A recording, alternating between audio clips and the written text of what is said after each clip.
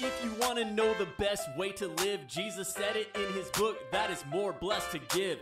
God owns it all, but he gives some to us so that we can learn to manage it well and build trust with him, to be our Lord and provide for our needs, to protect us and bless us and make us all that we can be. God doesn't need our money, but he asks it from us so that he can heal our hearts from selfishness, greed, and lust. We want to manage money God's way for his glory, so people everywhere can become part of his story. Get out of debt, save some cash, spend less than you make. God can help you get on track, even if you make mistakes. The first 10% of our income is tithe. It's sent around the world so the mission can thrive. If us pastors, teachers, missionaries, leaders for Christ, so that people everywhere can accept his sacrifice. We don't give tithe, we actually return it, because technically it never belonged to us and now we've learned it. Tithe goes to the church just like the Bible says. Bring the whole tithe to the storehouse. God keeps his promises. On top of tithe, there is another way to make an impact. God asks for offerings to show our love for him. In fact,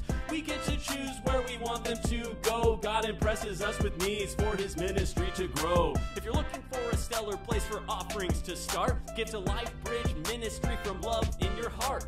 Your offerings are used to make a difference you can see, changing lives and bringing wholeness to our community.